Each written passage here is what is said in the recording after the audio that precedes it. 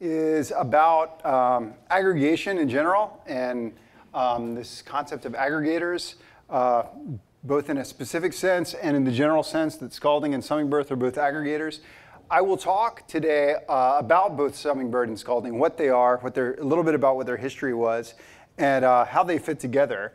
I won't talk as much as, I want to thank Alexi for organizing this and also Travis for doing a lot of work to get us all here tonight. I won't talk as much in the slides about the actual mechanics of how we use it at Twitter. I'm happy to, I'll leave some time for you to ask some questions about it, and I'll try to talk about that a little bit because I heard there was some interest about it. But I can give you a little bit of a spoiler alert that the fact is Twitter is pretty big now, and so I'm getting more and more myopic, and so I'm actually like surprised that people actually, I didn't know people ran this code. We just write it and send it out to the ether, and like apparently it occasionally is useful. So I'm Oscar Boykin, Posco, I'm at Twitter. So first I'm going to tell you a little bit about what Scalding is, if you haven't heard of it before, and what the history of it was. I think it's interesting if you're starting a new project to hear maybe what the history of Scalding was, because it wasn't very ambitious, honestly, in some sense. So Avi Bryant, who's here, really hated working with Pig. Okay, so he's here at Twitter. He was acquired from another company. They are forming the new analytics team at Twitter. And Pig was not expressive enough. It's a pain to write UDFs. You have to switch language, and the language is just kind of, it's bad news, okay? So he was aware of this work. Probably, he can talk more of it about what he was aware of, other than just cascading. But there was this project called Cascading by Chris Wenzel. And it's, it's like, I don't know how like kid gloves I'm supposed to be like. So first of all, I don't like Scala as much as Alexi does. So, it's just like democracy, it just sucks less than most of the other options, okay? So like Java, I don't like hate Java and love Scala, it's just that like Java is just much worse, okay? So this was like, who would want to program this way? There's a number of problems here, like there's like mutation going on all the time, like it's kind of a weird pattern. There are no types anywhere, the compiler can't tell you if your aggregation is correct at all, and then you go to run this job, and maybe it's gonna run for 10 hours, and then at the end, you're going to get a cast class exception, and it's a total bummer, So, like that, I didn't like. So it makes, cascading though, it works. It works really well. So it has a pretty good optimizer, but like I don't really want to write code this way, and Avi didn't want to write code this way either. So that's a pain, not so great. We all know that Java can be verbose. I don't know if you've seen like FizzBuzz Enterprise Edition, but this is a real project. You can check it out on GitHub, and it's like, this is a disaster. Like this is not what you want to be doing. You're at work a long time. You don't want to be coding this way. So Scala has a big fan base within Twitter, and I would say actually that fan base has been growing, but slowly. Actually, a lot of people maybe think that Twitter really loves Scala in this way. But at the time that Scalding started, there were a lot of factions within Twitter, people who really liked Ruby, people who really liked Java, and there were many people who liked Scala. I would say that as time has gone on, we're doing less and less Ruby, almost no Ruby now, virtually no Ruby. Java doesn't grow is not growing as rapidly as Scala, so Scala is more and more becoming the dominant language at Twitter. I would say but we have a lot of Java. Okay. So I dug this up at one point in time. Here's the first commit to the repo that Scalding lived in. So it started on, this code at least. Avi can tell you more about it. It's kind of weird that I'm giving this like a little bit of history that Avi could just tell you. Like this is 2 weeks before I showed up. And there's some code, there's a few hundred lines, and that's the sort of Scalding. So what is Scalding all about? So this is me and Argyris, the good old days, back in ancient 2011. So we worked on Scalding, and really quickly, one thing that was interesting is that Scalding initially pretty much sucked. It was like we needed to do some quick aggregations, and we did something that worked okay, and we wanted to use Scala because we could use our UDFs right in line. So if you're new to the Scala programming language, I don't know how much you're going to enjoy my talk. I'll just try to drink more and like maybe make a few more jokes. But if you've used Scala a lot, like it's nice that you can use the UDFs directly in line and not have to switch to another language, not have to like write SQL and then write C code somewhere else. You have one build system to maintain everything. So that was all really nice. We got it working relatively quickly. So the first code was in May, and then we had a pretty good, yes? I'm in a UDF free bubble. Okay. I've asked people on both sides, and I don't know what it is. Oh, sorry, user-defined function. So imagine, so if you're working with databases, like if you're used to SQL, maybe you think like the world, like you know, there's integers and then there's like array. It's so weird. I mean, people work with SQL and they're like, what's wrong with SQL? And then it's like, what if I tell you in your programming language, you can only work with integers, strings, and like, I don't know, like floating point numbers? You'd be like, are you fucking crazy? Like I can't get anything done with that. But some people like really accept that when it comes to analytics and aggregations. They weren't looking at it, in my view, critically enough at that point. The idea that you would want objects and aggregate objects rather than aggregating just like numbers or strings or even tuples of numbers and strings, like at that time, like wasn't really that much done. It was like, you know, just use Pig, it'll be fine, and it can just do these few data types. So in Pig, it's SQL-like, SQL-ish. It's not exactly SQL. It's not even that close to SQL, but it's SQL-ish.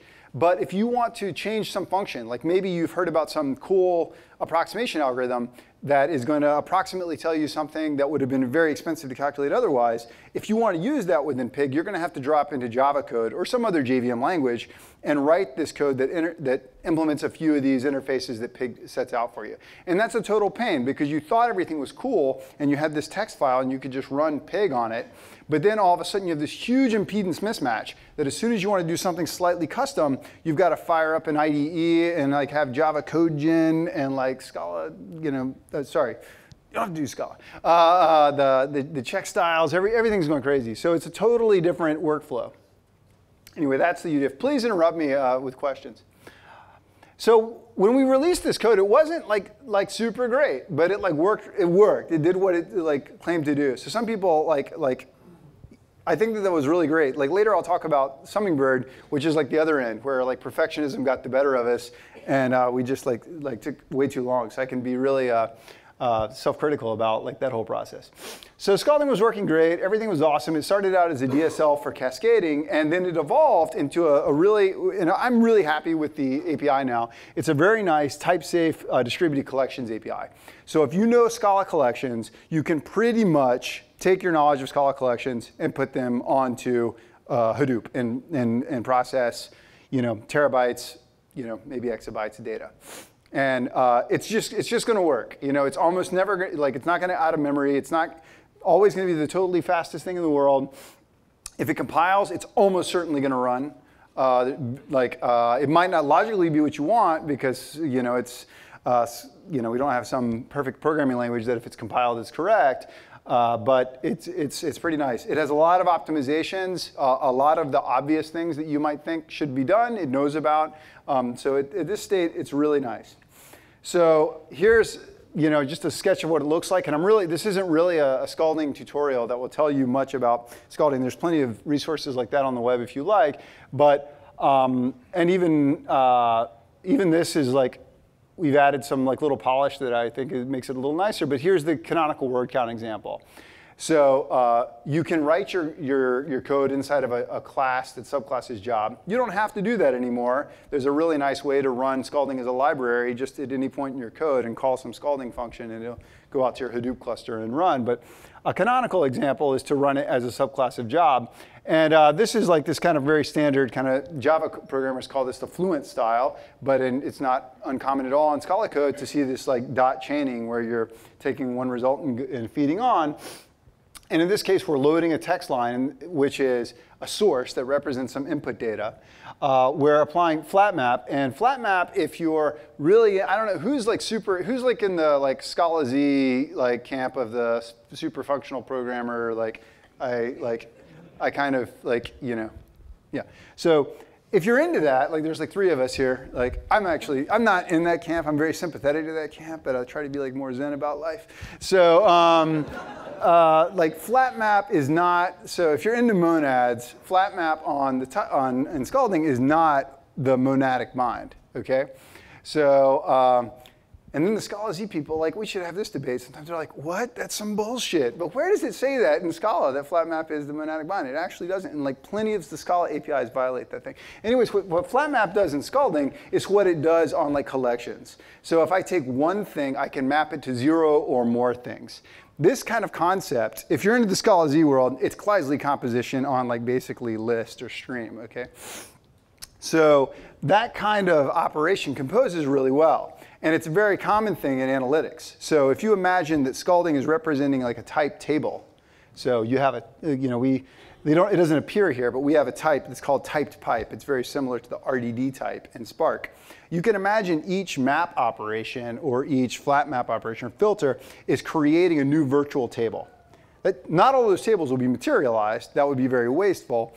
But one way that you can make a new table from an old table is line for line, changing each row to another type of row, right? And that's what map does. And another way you can make one table into another table is to filter. You can say, I'll take not all of these rows, but some of them. But another concept that I think was really like not noticed before Scala got into the picture of MapReduce with Hadoop is that like flat map is really what Hadoop is doing. So when they say MapReduce, it's really flat map reduce. And what that means is that with flat map, you could have implemented map, you could have implemented filter, but you can also implement something else, which is I can take one row and send it to 5 rows, or this other row is going to go to 0 rows. So it's a more general concept. It's very useful. Anyways, it's word count. So I know like we shouldn't be, as a community, so down on word count, because actually, like most of what we do, really, I'm sure Alexi knows, like when you're trying to be fancy, you've got your big data science title, but really you're just counting shit, you know, like that's all we're doing, you know? So like let's not be so down on word count. So in scalding, there's like this got on my nerves, so we actually cleaned that up a bit. We added a new thing called sum by key, but you've got your data, you say, let's go to the reducers. That's the method called group. So at this point, notice we've got a key and a value. In this case, it's a word. So word count, we're going to take each item in our sentence. Our key is going to be our word, and the value is just going to be the number 1. We're going to group those, which means every row that has the same key is going to land up in the same bucket. And then we're going to sum. So every operation we do on a group, it looks like reduce operations. Reduce, if you're a Scala person, we've got fold left, we've got scan left, we've got head, we've got last, we've got min, we've got max, we've got like almost anything you can think of, or you can just plug your own thing in. You can give me a function that will take an iterator and return a new iterator, and you can do something totally general.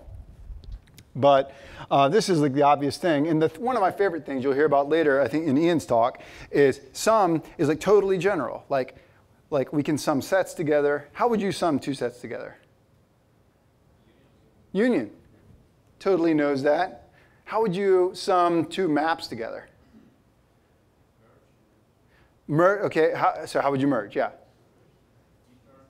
Yeah, like for each key that's the same, we bring those together, and then we merge it, we do whatever sum would be on the values. And like this all works recursively. And if you're not down with type classes, like you should get down with type classes. That's all I'm gonna say. Okay. So Alexi really wanted me to talk about the Twitter analytics stack. I'm going to do that. Here's the Twitter analytics stack. Actually, I'm going to totally lie. I'm only going to talk about, yes? I have a quick question about the previous slide. Yep. So you have a bunch of logic processing data in there. Yeah. And then there are 2 methods that seems to be operational. Like yeah. Force to disk. Yeah. So what's going on with that? The answer is, like, I don't know, you make these slides and then you like copy and paste some like random like unit test, which is what this was. And force to disk, you would almost never use that, but that's a method. It's an example of, there's a couple of things. So when you're working with a high level language, a lot of people will say, well, that sounds pretty good, but I don't really know how it's going to work. How is it going to run on my cluster? How can I control that? So there are a few things such as force to disk, force to reducers that will, at least at that point, disable some of the optimizations that we're doing. So if you're saying, like, I know for a fact that this filter is going to filter out almost everything, I don't want you to combine it with the following flat map that might expand it back out. I want to go ahead and at that point, materialize it to disk.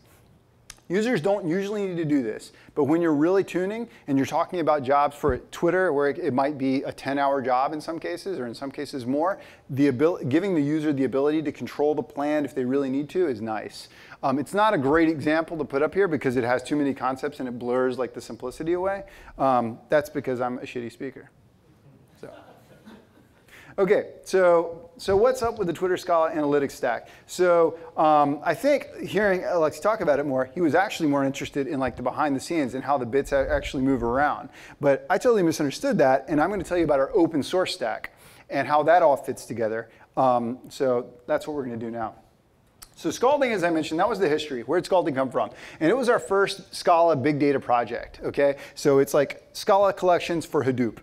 And really happy with it. It works awesome. It is amazingly great. If you run with it, it's going to work for you. Full stop. Totally battle tested. We probably have 1,000 jobs in production. Totally works. Don't worry about it. It works. Okay. Anyways, moving on from that. So Sam Ritchie and I started working together. He was also here at Twitter. And we looked at Scalding, and we started being interested in the problem of real-time streaming. So Scalding is totally Hadoop.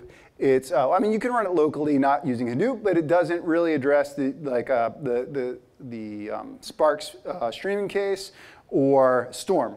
So at that point in time, Storm, which is a project which you might be aware of, was acquired by the company Bactype, was acquired by Twitter. So Nathan Mars was here.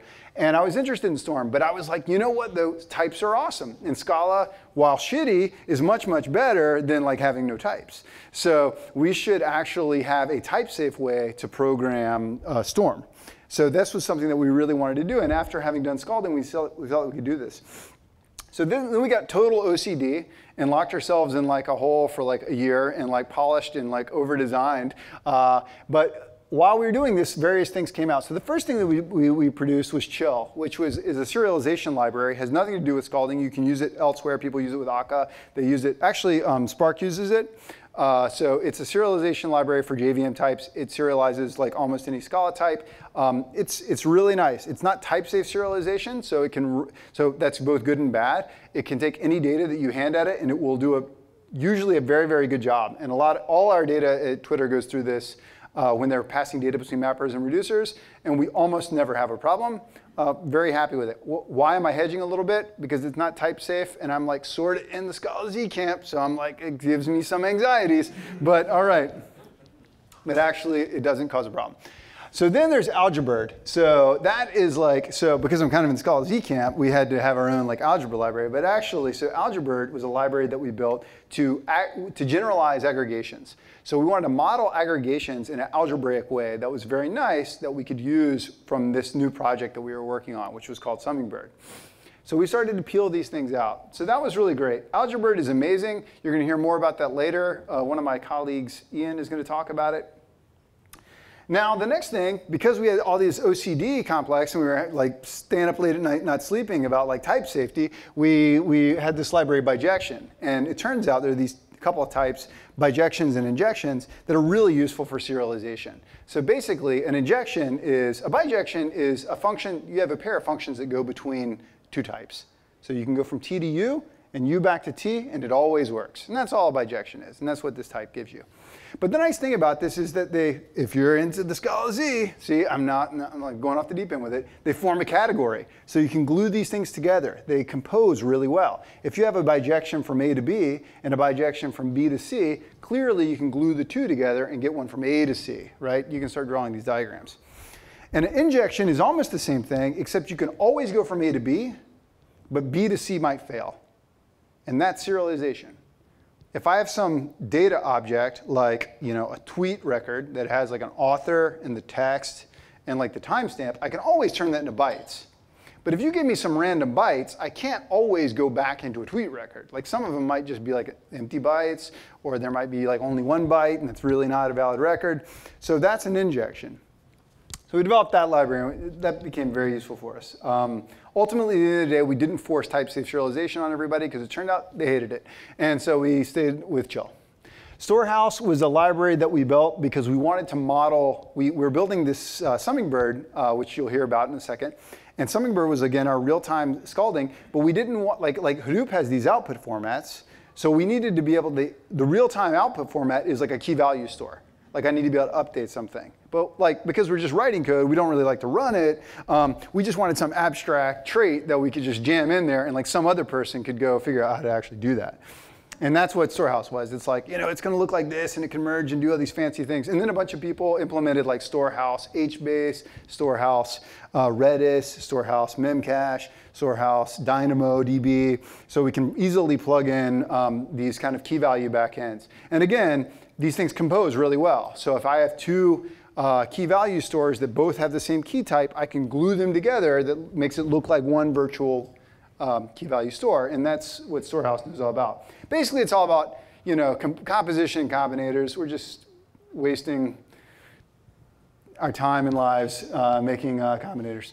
So finally, when all this was built up, we were ready to release Hummingbird. And Hummingbird is a real-time streaming version of Scalding with a really nice way to make sure you don't screw things up when you're running in real time. So it's extremely nice. Now, that having been said, Avi Bryant made the following tweet, which I thought was kind of amazingly accurate, which is that it's kind of the apex predator of the data infrastructure world. Like the existence of it is evidence of this thriving ecosystem underneath.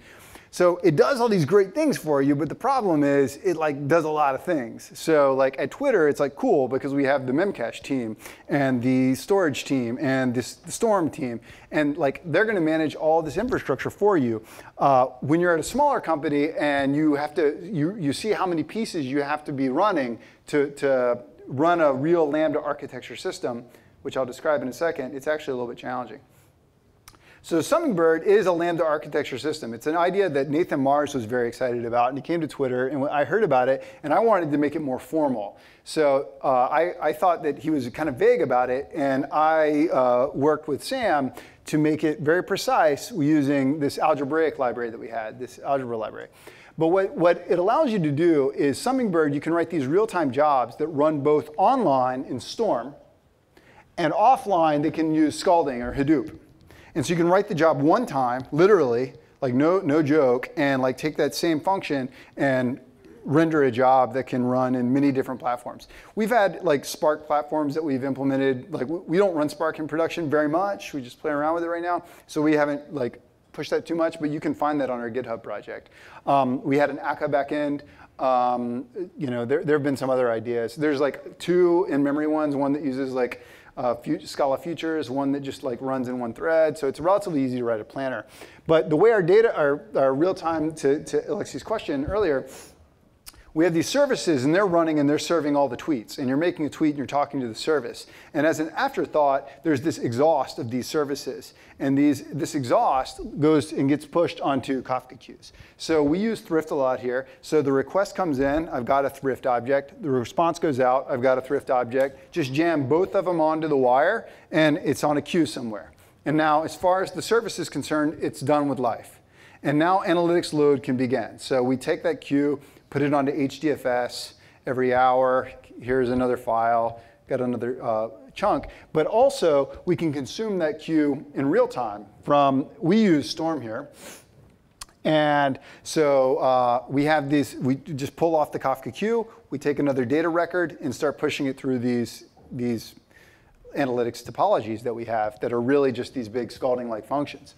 Now, what's the Lambda architecture have to do? So it's really hard to make a transactional real-time system. I don't know if you tried to do that. So you have data duplication, you have data loss. It's extremely hard to deal with. But you also don't want to totally give up the idea of correctness. So with the Lambda architecture, the idea is that you try to do something fast, you have the speed layer, and then you have this transactional batch layer that's slower, and then you somehow merge them together. Now that's sounds kind of hard. How do you do that in general? So what Hummingbird allows you to do is it constrains the rules more. But if you follow those rules, it will merge them together for you and it will get it right. So in the way that works is that the online portion is going to keep track of things in time in little bounded buckets. And one bucket will not talk to the next bucket. And you control how big those buckets are. If one of those buckets gets corrupted, it's fine because we're going to come back and replace the total correct data record up to that bucket, up to and including that bucket offline. And then we have a way using Algebird and Storehouse to combine the most recent bucket with the last transactionally correct bucket offline. And you don't have to worry about that. So that's been a pretty big win. We deploy it, works well. So what it means is when things go down and we lose a little bit of the speed layer, it's okay. Like in an hour or two, we're going to fix it back up. As far as your question, like how does this affect Twitter? Right now, only a few things that you can see from twitter.com would be affected by the analytics pipeline. So we're starting to roll out, you might have seen some TechCrunch articles, like some stats that are related to aggregations on metrics around your tweets. There's also a product that Ian will talk about a little bit about seeing which news articles pointed to a tweet. These are aggregations that are done with Hummingbird. But a lot of the aggregations with Hummingbird are generally powering either feature detection for machine learning. So we're doing word count over and over again. We're counting all the things, and then we're feeding that into a logistic regression that might be ranking like Discover or who to follow or ads. So that's more of what or it might be awareness for us, just situational awareness of what's going on with Twitter. So Hummingbird's confusing on a number of levels. It has this, like, it forces you into this one way of thinking, like aggregations have to be like algebraic. It's this portable streaming MapReduce model. So you could be like, oh, I don't really care about Lambda architectures, but wait a second, I can write one bit of code and run it on Spark and Hadoop and Storm. And also, it's that whole Lambda architecture thing. So I think it has a little bit of this, it's a hard sales thing to explain. So I'm just kind of like telling you I'm lamenting here that it's hard to sell outside of Twitter. Inside of Twitter, it's been great, but Avi's tweet pretty much describes the situation. So yeah. This end means like it's hard to come up with what's after the end in the title? It says, Hummingbird is a portability end. So yeah, I guess that slide got messed up. So it's like a portability layer and this and the Lambda architecture implementation. So that's what it should be. So a lot of people say, I don't need a Lambda architecture implementation, therefore I don't need your Hummingbird thing. Or other people say, like, actually, I would love to be able to write my code once and run it on Hadoop and Scalding, like that, or sorry, and Storm and Hadoop. And so, like, but I don't know if I need, so I don't know, when a project doesn't do one thing, it's kind of a hard thing to explain to people, I've found. Yes? So we're speaking about real time in terms of Hummingbird and Twitter. What's the actual window we are talking about? Is it? So that's a good question. A lot of people, yeah, so yeah, it's a good question. What do you mean by real time? So one thing, Hummingbird different than, like compared to other systems that talk about streaming, so Hummingbird is strictly streaming, meaning that each data record gets pushed you could in principle push it all the way through the topology before you process the next record, in principle. So some things get really confusing. I'm going to have this rolling batch window. This batch window is going to do these little things. There's no notion of this in Hummingbird. So it's extremely restricted for that. So it's like you can only push through one thing at a time. At first, so here's the problem. You talk to systems people, they're like, let me give you anything you want. You want a window? Sure, I'll give you a window. What else do you want? They're going to keep trying to give you what you want. But I think there's a real power in constraining the model. Like, we don't give you the window, but because we don't give you the window, there's a huge amount of optimizations that we can do, and we can schedule these topologies on Hadoop and Storm and make them consistent between the two. And we found that it's not really a barrier. People say they want a window. Generally, there's another algorithm that doesn't need the window, and we get by it. And it's very scalable as a result of that. Your next question that you might have hinted at was, what's the time between the log event being written to the Kafka queue and it changing some, say, memcache store? That depends on, because Hummingbird has a lot of optimization options, you can choose how much caching you're going to do. So we don't require, like, logically there is no batching, but for caching, you might enable some of it along the way. So your algorithm doesn't rely on the batching, but we might be doing some caching and batching and like pre-aggregations. So the more pre-aggregation you do and the larger caches you enable, the more it's a latency throughput trade-off. So you lower your you raise the throughput of data you can handle at the expense of greater latency. So different people are operating at different points on that curve. So I would say the average job maybe is like on seconds, and some of them might be 10 seconds delayed. Yeah. A follow-up question to the last comment about yeah. Who has the knobs for tuning that? Is it the operation guys or is it the application guys? It's a little bit of, it's both. So the application, people can tune it. Like I would say actually right now there may be too many knobs, and one of our goals is to make it more self-tuning. But also our operations people and our SREs can look at the jobs and make recommendations and redeploy them relatively easily. Okay, so part 2, I'm running out of, what's my time looking like? Okay, a lot of time. You guys are like, oh fuck, man, he didn't just say just calm it down. Okay, so let me talk. So I'll show you one example of what scalding really looks like. Actually, let's do the sexy stuff. Let's not do that. So here's a job that so that was Hummingbird and scalding history, what our stack looks like. Now we use it a lot. I'm going to show you one example before I go on to the last part of the talk. So clustering. So you have a bunch of books. You want to find out some similar books to each other based on the text corpus. Or you have a bunch of tweets or users, and they each have some following graph, and you want to look at similar users based on their following. Okay, so this is a very, very common problem. You can use it in ad targeting. You can use it in recommendations. You can just use it in social science. Maybe you're just interested.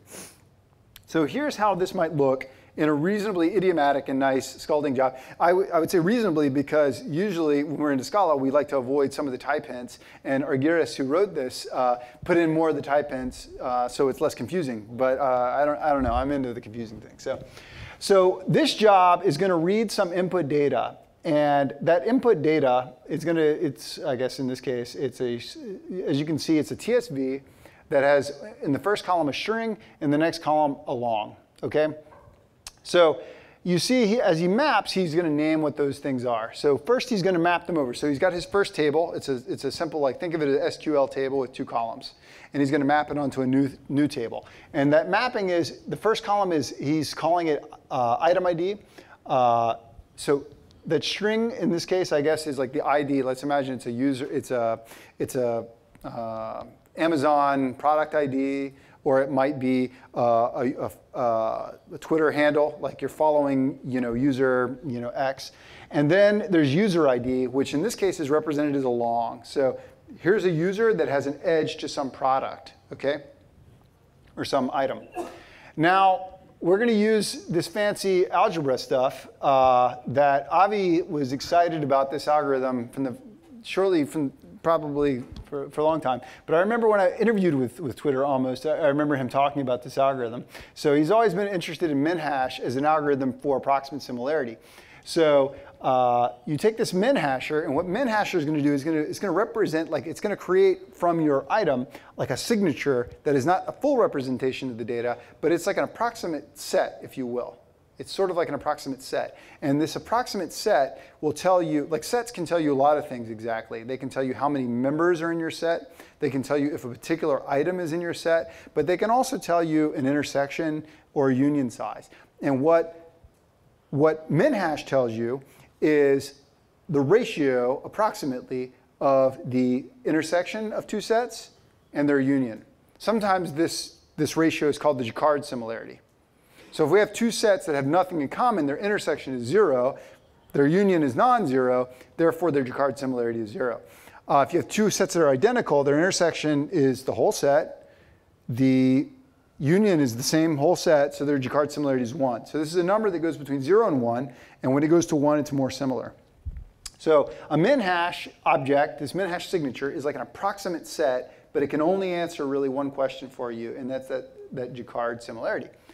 So in Algebird, we have this. No need to write this fancy algorithm. You can go get your promotion and tell everybody how you're a big fancy machine learner just by import algebird.minhash. You're good to go, okay? You group it up, you sum them together. Remember when I was talking about how scalding just know if you add things together, what should that mean, right? And it means the correct thing. So it does that with, like, if you know your Scala, you got your implicit type classes going on, boom, it just works. So we add up all these min hash signatures for all these items. So now each item has this min hash signature associated with it. Okay?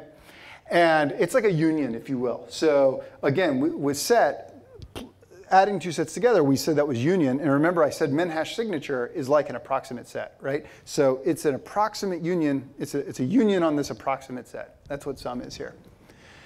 Now, what we're going to do is this min hash idea, it has this notion of, like, you can get these signatures out. So that's a technical detail of the algorithm that I don't really have time to go into. But anyway, the idea is, like, it can give you some signatures that are IDs that would be similar to it. It's like if you have a hash code. I'm sure you're all familiar with a hash table.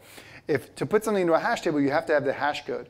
What if I give you an algorithm that gives you like 5 hash codes, and I'm going to put you into 5 buckets, and with high probability, anyone you're similar to would be in those buckets.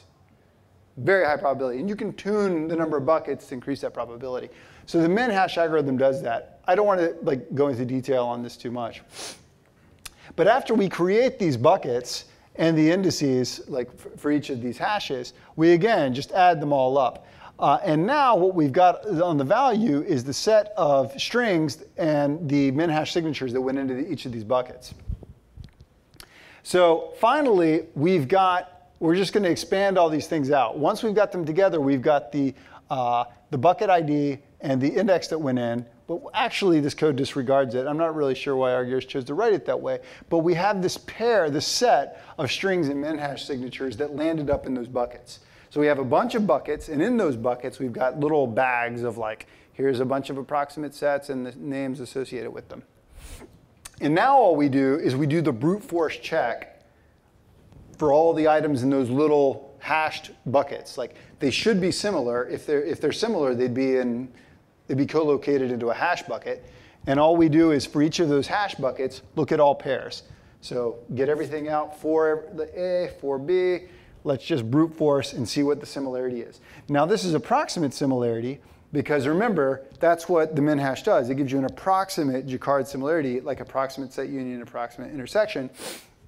That's what's going on. And if that similarity is good and you're not similar to yourself, omit it. And this is like the real deal. Like, you can actually run this in like 1 page of code, and you've got like a pretty good like search now of related items just on an input graph, generic input graph, really. Super nice. That's what Scalding's all about. Boom. So you're going to hear more about algebra, but that's what enables a lot of this. And this min hash gives us this approximate set similarity. So Ian's going to tell you about hyperlog, log, and countmin sketch, which can do even more fancy stuff like that. All ready to go. The last thing that I really wanted to talk about was this, because like I like to make fun of the Scala Z people, but only because I envy them, because they get to live in this pure functional world. It's so beautiful. And so this is what I'm excited to talk to you about. So when all this is going on, it's like, man, there's a lot of patterns here. And every time you see a pattern that, like, if you repeat yourself, you start to like, wait a second, I'm missing something. I'm not understanding it. I should be able to find some unifying concept and not do it all over and over again. And so I'm going to tell you about a pattern that we noticed super early.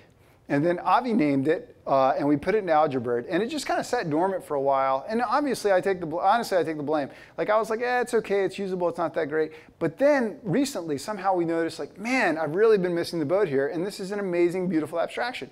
So I want you to walk away with nothing else than Scalding is the most amazing software ever written, and you should really try Hummingbird. If you take nothing else away from my talk, take away this idea that there's this concept called an aggregator, which I'm going to tell you about, which will work for you regardless if you're using Hummingbird, Scalding, Spark, in local memory, just talking to people at the blackboard, because you don't run code, you just write it. So let's suppose you're faced with the problem of getting the size of this list. Here's a linked list. It's got 7 cells, it looks like, and I just chose some totally meaningless numbers. Okay? Now, the way that we would do this in MapReduce is we would map, I want to get the size, right? So I map each of these items over to the number 1. So I throw away what's in the list. I've got the number 1, so that's map x to 1. And then I say reduce by applying you know, just take a pair and add them together. So the awesome thing about reduction, right, is that it enables a huge amount of parallelism, because the contract of this reduced function should be that it's an associative function. That means I could be doing this pair while I'm doing this pair, while I'm doing this pair, and the depth of this tree becomes log of the number of things that I'm aggregating. So great, I've got the size. So I got 2 here, then I got some other node got 2 here and 2 here, and we combine them, we got the length of this tree is 7. Great. So what if I, rather than map reduce as 2 separate ideas, and like I said, we're assuming our reduced functions are associative in this way. I feel like I talk about associative functions by now, like even like my mom's got like a really good handle on it, so I don't know if I should really be saying it anymore, but like, there it is, okay. They're called semigroups also. So just, I don't know, if you hear the word semigroup, it just means that there's an associative function. So rather than map reduce, what we really want is like an object that talks about map and semigroup in one abstraction. And maybe that's what we mean by an aggregator. But let's imagine we, instead of wanting the size, want to get the average of these things. So to get the average of this list, we might do it this way. To get the average, we need both the count and the total sum. So we need to do 2 aggregations at the same time. But then finally, we need to do something with them. So we could do it this way. Again, map reduce. We can map each x onto the tuple of 1 comma x. So now I've done that here. 1 is the count, and x is the value. And now, because the natural sum, remember how we just like know, like the sum of a tuple would be the pointwise sums, just like we all just intuitively know the right way to do things. So we would reduce the natural way. By the way, algebra knows how to do this. So if you have nested tuples of algebra, of maps, of sets, of tuples, of whatever, and just like call semigroup plus, it will just magically add all that together. It's pretty awesome. So doing this whole tree, we get down to the bottom, and now the count is 7, but the sum is 58, okay? So I want to know the average of all the first 7 prime numbers, right? So that's what this problem is. What's the average of the first 7 prime numbers? So I had map and reduce, but I'm not done yet. So what I really need is another map function that will take 7 and 58 and divide 58 by 7, right? So that's what I've got up on the board with our awesome Scala programming language. So what I really want is map, semigroup, and a map. And if I had an object like this, I could really like throw it, like use it as a hammer on all kinds of things. I could make my like min hash thing that we talked about earlier, a aggregator that would do almost that whole algorithm and just hit it on like lists locally in memory. I could go hit it on Spark. People have definitely done this. I could run it natively in Scalding. I could run it on Hummingbird. And that's what we have. We have this type, which we call aggregator. And it looks like this. It's a trait. It's very simple. It's got 3 types. So it has the name prepare. So that's why I'm getting it ready for aggregation. That's prepare phase. Then I have a semigroup that's going to be this associative operation to combine those middle types. So that's the reduction that was going on. And then finally, when I've reduced it down, I need to present it to you in some nice way. That means the post-processing. Sometimes the presenting is like identity. Like in the first example of computing the sum, the presenting was like, I'll just give you the number. Why don't I just tell you the value? In the second to last example, it was this division. So it's not like they're all that tricky. But so what's so cool, by the way, you can get that amazing 4-line trait at Twitter/Algebra on GitHub. Actually, it's a lot more than that, but that's the core that needs to be done.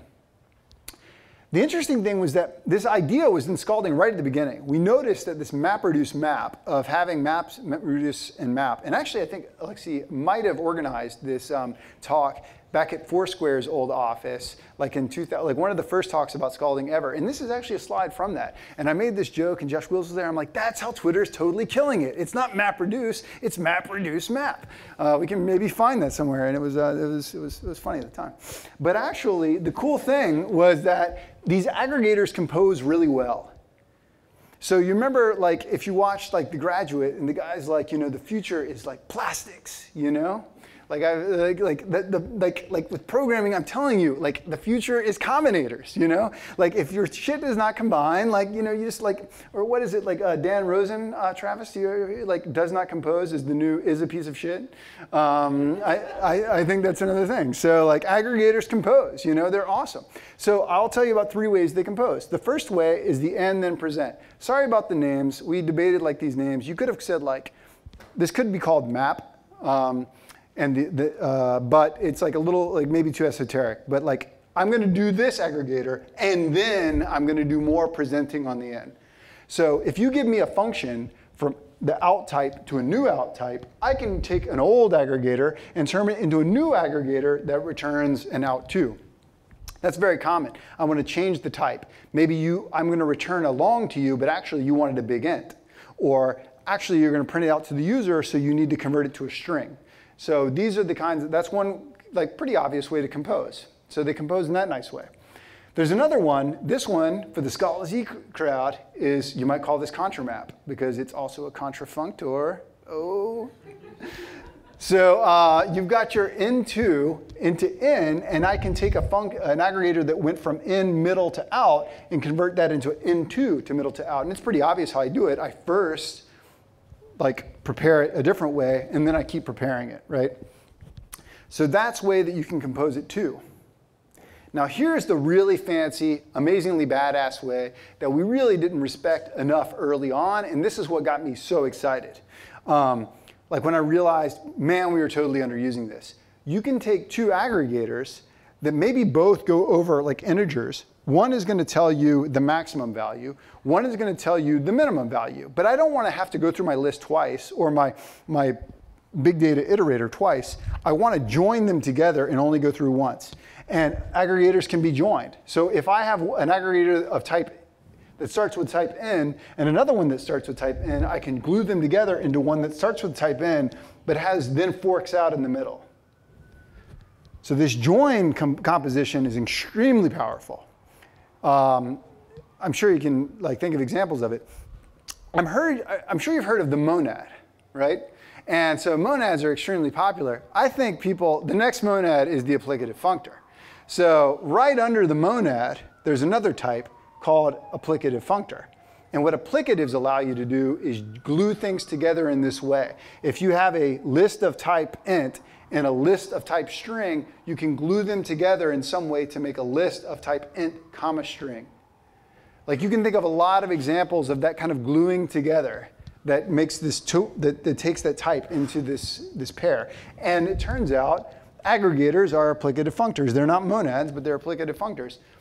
You can hear that name and like I don't know, like they could be like, you know, foo bars or like bobs, and some people hear those words and they get turned off. I think we should just be like, you know, like doing the robot and like saying like they're applicative functors, and then like we could like just laugh at how absurd it sounds, and maybe we won't be intimidated by it.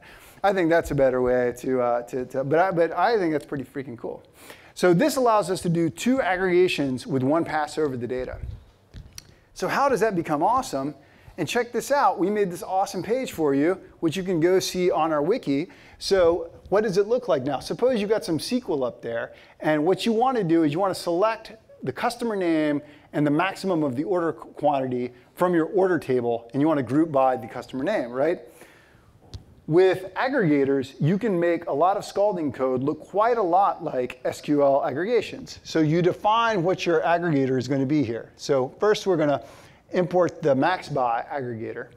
And we have this case class that represents this table, which I excluded on this slide. And what we're going to do is we're going to take the max of the case class by its order quantity. Like the row, we're going to take the maximum by. That's just like that line up on the upper right. And then actually, we're just going to select the order quantity. We're going to throw out the rest of the row. That's a little bit of a weird way to write it, but OK. And now the scalding code looks like from the orders, group by the customer name. That was the last line we had up there. Apply our aggregator. And that's what it's going to print out. And this is exactly like what you would expect the SQL to do. So these aggregators are super nice. There's an aggregate method in scalding on whole tables. You can aggregate them all the way down, or you can group by and aggregate. And there's a ton of examples right here. You can search scalding aggregator and see a lot of great examples to see the power of this composition. And keep in mind, you can use these aggregators for the low, low price, no, you can use these aggregators on lists, on Scala vectors. You can use them in Spark. You will find people who are using it in Spark. It is not tied in any way. AlgeBird has no significant dependencies. There's one like bit set dependency. So it has virtually no dependencies. You can use it anywhere with no problems. So that's the story. That's all I got. Scalding kind of kicked off our Scala data, big data platform at Twitter. Before Scalding, there was not, sorry, Scalding did. Before Scalding, we didn't really have any Scala big data tools. And Hummingbird was our kind of real-time project there. It's really great, really happy with it, a lot more machinery. And I want you to take away, if nothing else, that aggregators are an incredibly powerful concept. You can go implement them yourself if you don't like our implementation. In Haskell, they're called fold.m, it turns out. We found that out. All these ideas are not new, I guess. And AlgeBird, if you're using Scala, has a ton of awesome aggregators. You're going to hear about some later to do probabilistic data structures, maximum min, histograms, moments, averages, set union, list concatenation, vector pointwise addition, map merge, you name it, it's all there. Okay, so that's all I got. Thank you very much.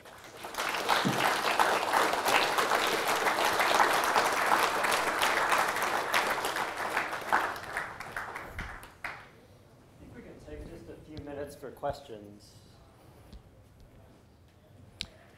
Is that Adam? What's up? Hey, I remember talking to you a while back that you were interested in Spire. And yes. I was just double checking that you had been involved with that before I asked the question. I noticed you had merged a couple of pull requests a couple of hours ago. Can you talk about where you see that going and how that might work with AlgeBird down the road? Yeah, okay, that's a good question. I don't know if I should also speak into that microphone or not. So the question was, and I'll say, are we using, is this only local? Or does it matter? I'm going to try to find another Okay, one. so the question was, so AlgeBird is this algebra library for, it's really focused on algebra. Scala Z is really focused on functional programming. There's a few overlaps between Scala Z and AlgeBird, not that much. Spire, there's a lot more overlap between Spire and AlgeBird. Spire is another algebra library for Scala. Eric, awesome dude, one of the main people, Eric and is it Thomas? Yeah, like both superb people, two of the greatest members of the Scala community, if you ask me. They've done some amazing work on Spire. Spire is a really beautiful project. The difference between Spire and AlgeBird is really focused on taking algebraic abstractions for like big data or approximation algorithms and putting them into this algebraic framework that we talked about, semigroup. There's other ones, group, monoid, you might have heard of some of them, ring, field, if you're into the math. And all those concepts, they're in math, so they're there in Spire as well. But Spire is really more focused on high performance math and Scala, but also modeling it in a rigorous way. So it's a kind of a shame that these two things existed and they didn't work together that well. So Eric and I and Avi and Thomas, about a year ago, I think it was, said, wouldn't it be cool if we had a project underneath Spire and AlgeBird, which we just like, why not just call it Algebra? It's the Algebra package. So yes, there's this project called Algebra. So just totally owning that. Nobody can have an Algebra package anymore. Like that's ours now. And the goal is to take all of the modeling of abstract algebra that exists in AlgeBird and in Spire and to agree on the type classes. And then we will make Spire and AlgeBird extend these common type classes. So you could write generic code that takes an algebra semigroup, and you could use your Spire with it or your AlgeBird with it totally fine. So we're very close to getting there. We've maybe gone off the rails a little bit, adding lattice and band and all sorts of mathematical things and debating what we should call a semi-ring versus a rig. But we're very close to full agreement. And when that's there, I would expect in the next 3 months at the most, both Spire and AlgeBird will depend on these traits, and so we can kind of start to share more code. So that's that story. You can find it on GitHub, GitHub non/algebra. Algebra, not bird. By the way, when we said AlgeBird, we thought it was so stupid, a ridiculously, it was a self-deprecating name of how Twitter always names things after birds, and it was like an asinine name. And it's so sad when an asinine name like that ceases to sound asinine to me anymore. And I'm just yeah, AlgeBird, that's normal, that's fine. We can take one more question. One more question?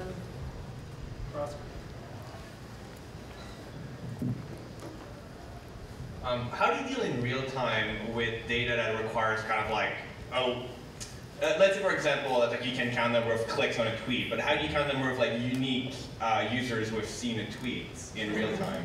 Well, that's a perfect question for my colleague Ian to answer. He's going to spend a lot of time talking about that problem on how we would do that within this framework, so I don't want to steal any of his thunder. So I'm just going to leave that to him. And I guess that's our last question. So I'm going to step aside, or do you want to? We might have some more time for questions afterwards, but I think we Sure. can move on. Okay.